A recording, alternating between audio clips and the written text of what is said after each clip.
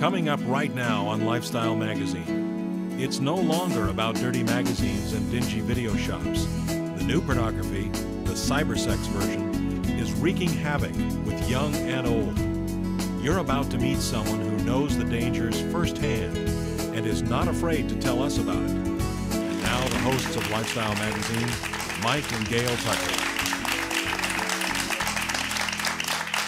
Welcome. Our first guest today is the director of the Sexual Recovery Institute in Los Angeles and co-author of Untangling the Web, Sex, Porn, and Fantasy Addiction in the Internet Age. He's nationally known for his many appearances in Oprah, Dateline, NBC, and many more. Please welcome Robert Weiss. Thank you. Glad to be here. Glad you're with us. Thank you. So, Robert, how big is the problem of sexual addiction today? Well, we estimate somewhere between 3 and 5% of the population has some kind of addictive disorder with sexuality. What do we have, 300 million people in the U.S.? So that's, my math's not too good, but that's a lot of folks. That is a lot of people. Well, the internet may have had some bearing on that, do you think? Well, is it different than porn has always been? The internet provides access that people never had before.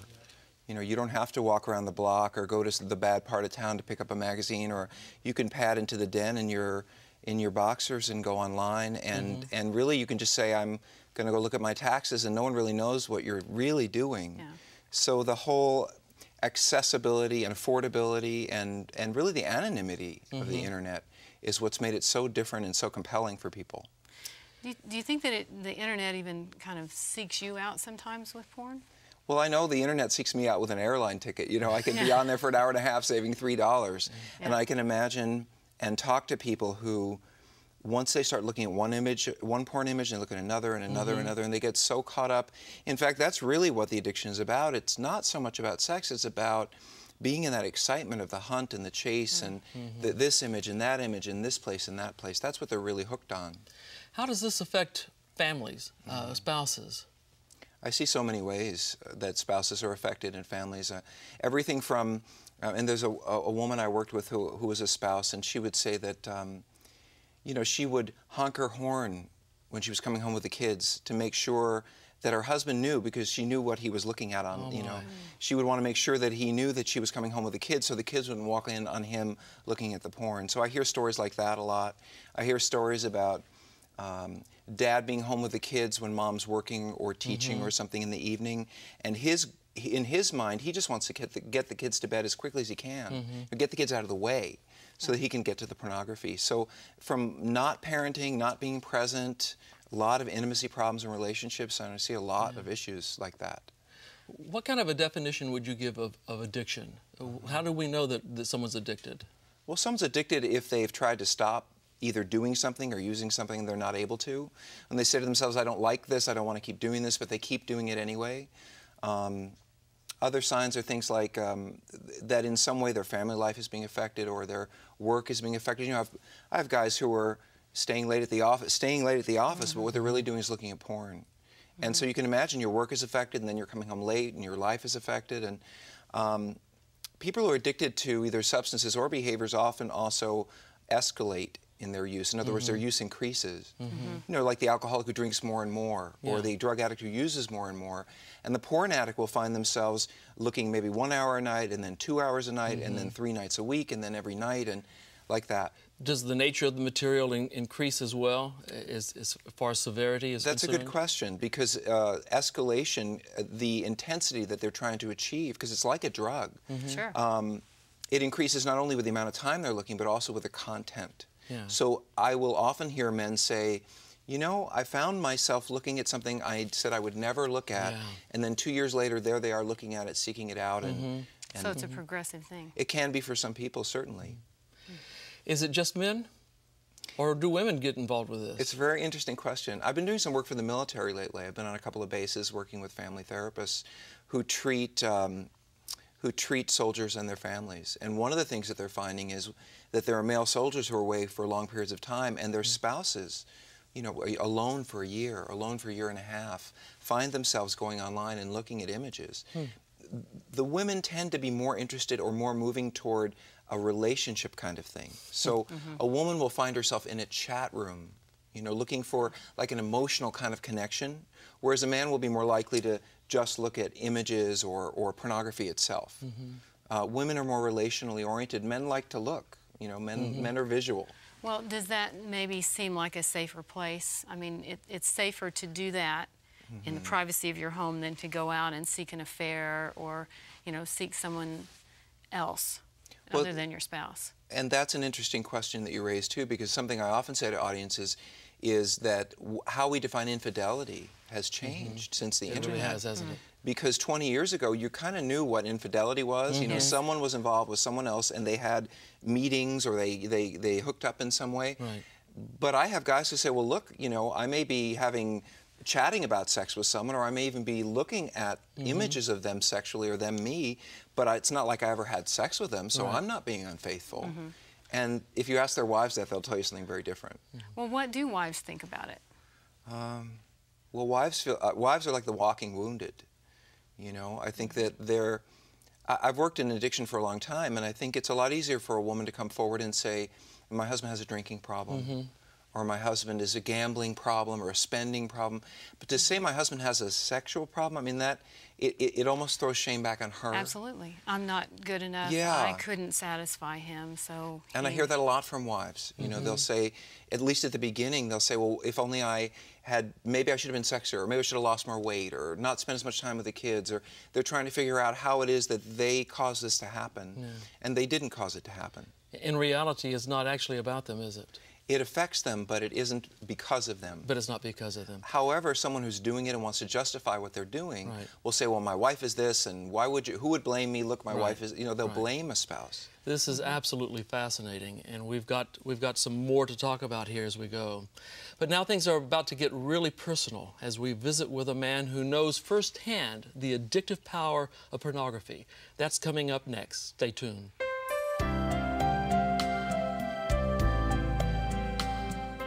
Are you looking for a way to change your life? The answer may be as easy as watching TV. Introducing Hello Channel, an exciting new channel that's designed to teach you to speak English. New opportunities will be available to you when you learn the language of the internet, commerce, travel, and diplomacy. No need to pay for your expensive schools or tutors. You can learn English by watching Hello Channel. Invest in yourself. For a brighter future, say hello.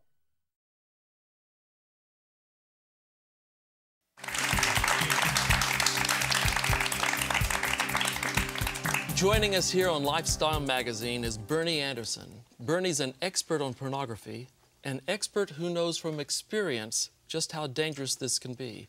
Welcome, Bernie. Hi. Thanks for having me. Thanks for being here. Thank you. So, Bernie, you understand the strength and the danger of this thing called pornography, but how do you know that? Well, I've lived it, and the reality is it was quite devastating to me personally, to my family, and it's been quite a journey to deal with it. And I went through this and I lived it, and I can't begin to tell you how devastating it is and how impactful it's been in my life. And right. What was your earliest exposure to pornography? I was 9 years old, and as a kid by nature I was a rambler. I would rumble through the house and just search closets and look for stuff. And it wasn't at my own home, but at the home of a relative that I was going through a closet, just kind of on a search, you know, and stumbled across this what turned out to be a pornographic magazine that had been ripped up and kind of thrown and discarded. And I looked at that, and immediately there was something happened. You know, it was captivating. It really was. And I put it down. But I remember making another trip back to that closet another time. Well, a kid has such curiosity. Absolutely. Wow. And it was, yeah. That's what it kind of captivated me. And that I guess a seed was planted literally at that point. But I bet you never told anybody about it. I mean, then. No. And that's just a guess because we've never met before. That's but right. But you probably learned not only about the intensity of it, but also that you needed to keep it a secret or hide it, or you didn't go to mom and say, "Hey, mom, I was over and I found this," and you went back all on your own. So true. Absolutely. Yeah. Immediately, right then, I knew I had to keep that hidden. I didn't know it was bad necessarily. But I just knew it intuitively. Intuitively, I knew something was wrong. Yeah. How did you deal with the whole kind of, was it like a double life kind of a thing? How do you deal with that? It really is, and I think that's the nature of pornography, is that it literally kind of splits you up. It breaks you in pieces, and I had to have a part of me that looked like everything was okay, and then there was a part of me quietly, secretly, that struggled with this hidden problem, and I didn't want anybody to know about it. And probably my greatest fear, and even a sense of paranoia, was that someone would find out, and then my secret would be out, and what would people think? So I literally, I created this double life, and at one time I would be this way, but in the quiet, secret places, I was a different person. Right? Yeah. Yeah. You know, I mean, you've got this paranoia. You're worried people are going to find out, and yet there's got to be another element to this. Not only guilt, but a little thing we call shame. Absolutely. In my heart, I knew I had this secret, and I was doing this awful thing, and there was a deep sense of shame, and a sense of guilt, and I wanted it to go away more than anything. I prayed earnestly, God, we've been down this road so many times. Yeah. Can we just be done with it? And God, I just don't want to deal with it anymore. And yeah, I wanted to be free of it. I did not want to live the double life, but the shame does eat you up. Yeah. And I've heard people of faith say before that they felt like maybe God didn't love them anymore. You know, I've heard pastors, I've heard rabbis, I've heard, you know, people say they prayed and prayed and prayed, or they got more and more involved with the church, but it didn't fix it, because it's really, religion itself is not going to fix it. You need some kind of help. Absolutely. But you keep trying on your own to fix it, and it's not something you can really fix by yourself. That is so true. I mean, I thought, number one, that I was the only guy. The only one. The only one. And I was like, I cannot, you know, I just got to get tough and try harder and be done with this, because I really don't want anyone to know about it. And man, I just want to get better. I want to be done with this. Well, what is it that made you want to get better? I mean, which brought you to that point where, let's turn this corner, let's make this happen, let's not do this anymore? It came at a time, I guess there's a point at which you really do hit a rock bottom, they say. Yeah. And I was at home alone for several days. My family was away. And I went through this, I just started looking at pornography, and I finally got to the end of it, and I said, please, this is enough. And this, you know, it was a binge, essentially. And I just kind of threw my hands up and said, okay, God, I'll do whatever. I'll do whatever you ask. And it was then that God kind of whispered to me, would you just call a friend and tell him? Yeah. And you know, I called that friend. Well, they say the power's in the secret, right? The power was in the secret. When the secret is out, it has no power over you. It loses a lot of power, And like any addiction, that double life, you know, because really I hear addiction all the way through this, because you know, I look one way to the world, but I have this secret. It could be drinking, it could be gambling, it could be no one would ever know that you were doing. So pornography is just one of many addictions like this that people carry out and try to keep hidden. Yeah. So you told the friend, and you got some support. Yeah. And then what did you do? Where did you go to finally get some help with this? Man, once I began to open up and talk about my secret was out, my deep, dark secret was out, I just went in search of anything I could get my hands on that talked about this issue. I wanted to educate myself. I wanted to find out. And really, for me, it was a new thing. I'd never heard the term sexual addiction. I never realized that a person could be addicted to pornography, and here I was, essentially that person. And so I went online, and I found books, I found seminars, and anyone who would talk to me about this issue, I'd engage them. And it was empowering to begin to learn about the proliferation of pornography, what it's doing to families, how it's impacting our culture, and that just began a whole process of recovery work, essentially. What did that recovery work entail?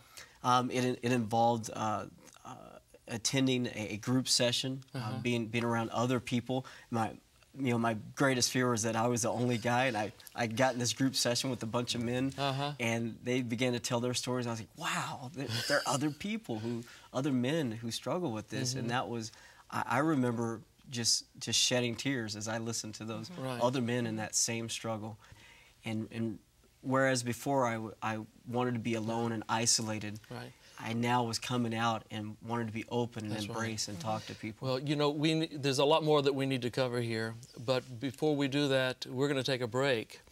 There's another segment here, and there's another side to Bernie's story, and that side is coming up when his wife joins us right after this break.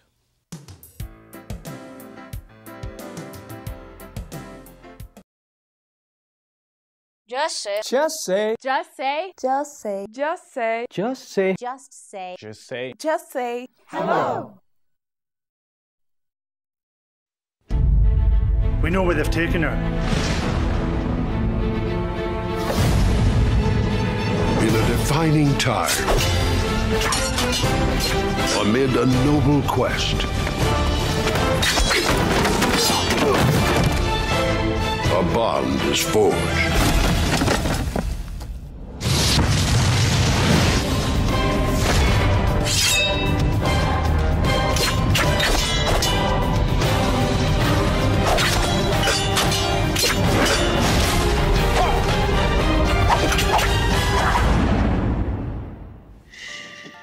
We are here to save the princess. But the princess is sleeping. Sorry.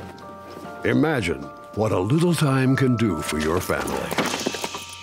The princess is sleeping. Oh, sorry. Excuse us. Shh.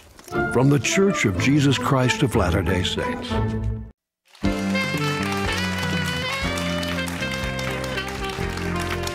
Welcome back.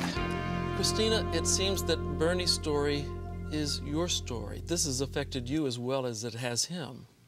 So when was it that you found out that Bernie had this addiction?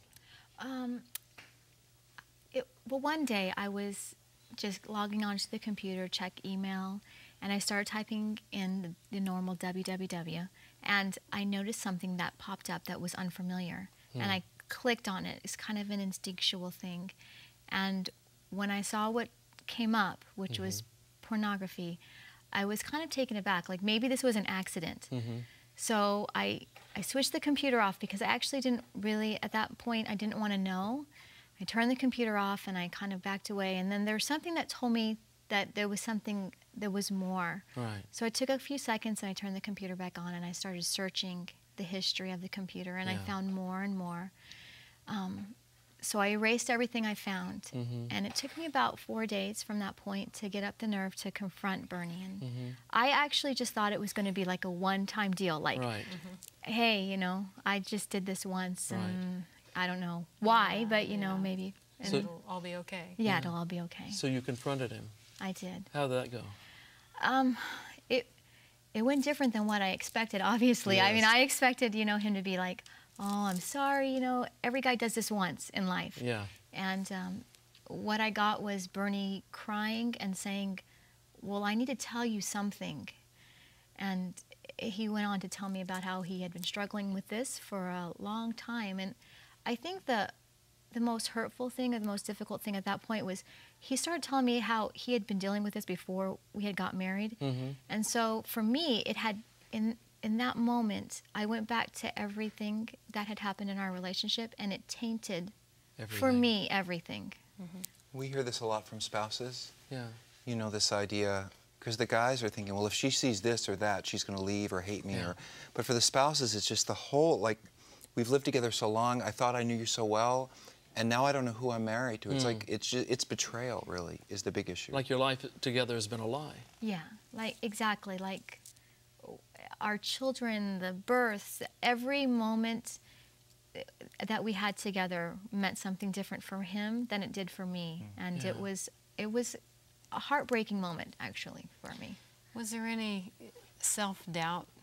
Did you worry, you know, what about me? Yeah, a lot, because, you know, you look at the girls on magazine covers and they, boy, I especially don't look anything like a girl on a magazine cover. And so there was a lot of self-doubt. And of course, Bernie tried to reassure me that it had nothing to do with me. But at that time, I didn't know anything about pornography addiction. I didn't know where the root came from. I just knew that my husband had been looking at other women for a very long time. And it took me a long time to get past that self-doubt. I had to actually do a lot of reading and praying and soul searching, and actually investing in my own self to finally get past that. Bernie, what was it like for you to kind of bare your soul, if you will, to your wife when she caught you? Yeah, it was a relief in one sense, because there are times through this whole thing where I wanted to be caught. Of course. I wanted to be found out, especially by my wife. And yet at the same time, I knew it would cause such devastation and pain to her. And I didn't want that to happen. I did not want to hurt my wife in any way. And that's why I think a lot of men say, it's just my problem. If I just keep it hidden and quiet, it won't hurt anybody else.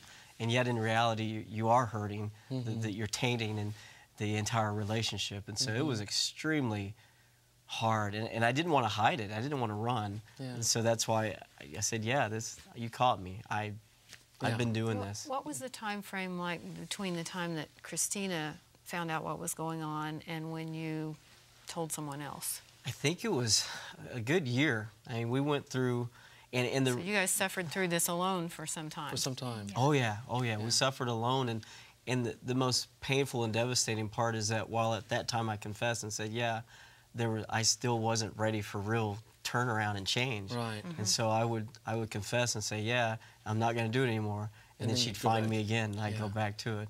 So that was extremely painful, I know, for her. Yeah, that had to be devastating. It had to be devastating. Yeah. There's no bottom to it. It never ends. You know, when you're on a treadmill, I'm stopping, and then you don't, and I'm stopping, and the spouse thinks, okay, now it's going to be okay, and then it isn't. Yeah. You know, and then they feel like, well, when is it going to be okay? Yeah. Well, it becomes a trust issue, right? Right. If you can't trust him, you know, could you ever trust him? Have you regained that? Yeah, I believe we have. I think that he's shown me in not just in the pornography way, but in all aspects of our life, our family life together and our marriage, that he's a different person. And he's a completely different person than the person that I married 13 years ago. Is that right? In the last, I would say, 2.5 years, I've seen such a transformation in him that it makes me believe in him and it makes me believe in us. This is exciting, and it's exciting for anyone watching this program to know that that is actually a possibility. Very much. Absolutely. That healing and recovery is a possibility. Well, there is more to come. So I'm going to invite you to stay with us because we will be right back.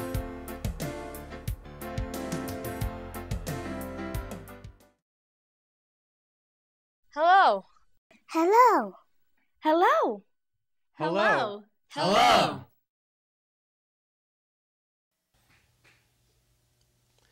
We have had an intriguing conversation. Bernie, you have a book coming out? Yes, a book coming out called Breaking the Silence. And it's our stories. Much of what we shared here today is in that book. In that book, and that will be on our website, by the way. Robert, briefly tell us, what are the components of a lasting recovery? The key to all of this, I think, in terms of understanding pornography's addiction is saying you have an addiction is not an excuse to keep doing it. Right. It's like saying I have diabetes. If a doctor says you have diabetes, it means you have to start to measure your blood, take insulin. If you recognize you have this problem, then you have to attend to it. Being an addict means you have to deal with it and seek recovery, and you guys clearly have. And the good news is that you're not alone. That there is help available. There is help out there, and people can find that help. One place to find it is going to our website, and we're going to list some of those resources for them. And I want to thank you guys for being a part of this, for your openness and your vulnerability. And I want to thank you for watching us.